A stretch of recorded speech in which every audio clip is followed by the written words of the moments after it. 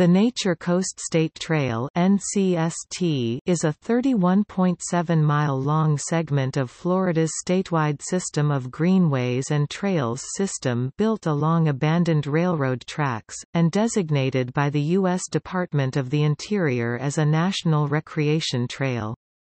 It has two primary sections following unused rail lines. It includes historic sites such as an old train trestle bridge over the Suwannee River near Old Town and train stations in Trenton, Cross City, and Chiefland. At Wilcox Junction, abandoned rail tracks cross and connect with several communities. The trail is available to hikers, cyclists, and horse riders.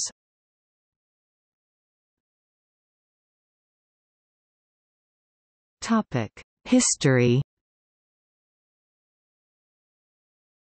Florida has many abandoned railway tracks in the Suwannee River Valley.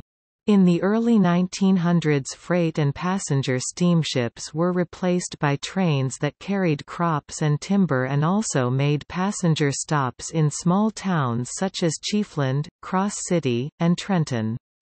The Nature Coast Trail follows this historic route. The 31.7 miles of the Nature Coast State Trail connects several counties and 5 communities: Cross City, Trenton, Fanning Springs, Old Town, and Chiefland. In 2010, then Florida Governor Charlie Crist approved the purchase a 9.33-mile corridor, known as the Trenton-Newberry Rail Trail.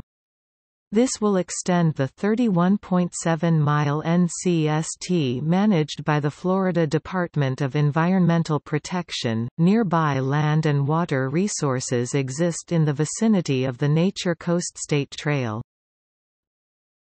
Suwannee River, Fanning Springs, Big Bend Seagrasses Aquatic Preserve, Manatee Springs State Park.